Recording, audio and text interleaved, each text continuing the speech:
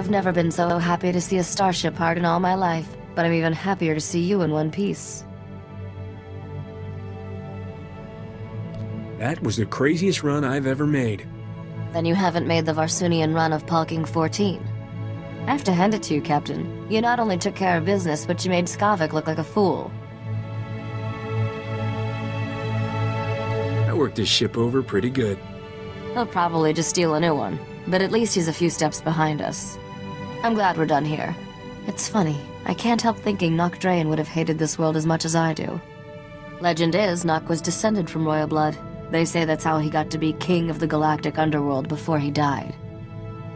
Blood doesn't determine someone's fate. Tell that to the scum Nock Draen wiped out on his way to the top. It won't take long to wire the Arcanian hyperdrive to the ship's engines, and the anti-radiation shield will be a snap to build. Is there some reason I need anti-radiation shielding? You could never have too much protection. Didn't they teach you that in freighter captain school? I'll have those upgrades online in... wait. Hang on. Oh, this ought to be good. Hello, Skavaak. How's Trix? Just fantasizing about killing you and your friends, sweetheart. Want to hear the details? Did you like those special modifications I made to your ship?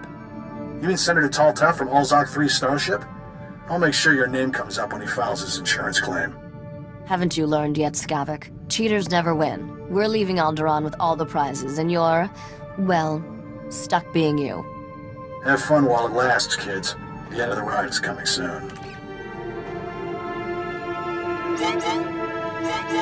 He's just mad because we're leaving Alderaan first. Let's hit the hyperlanes.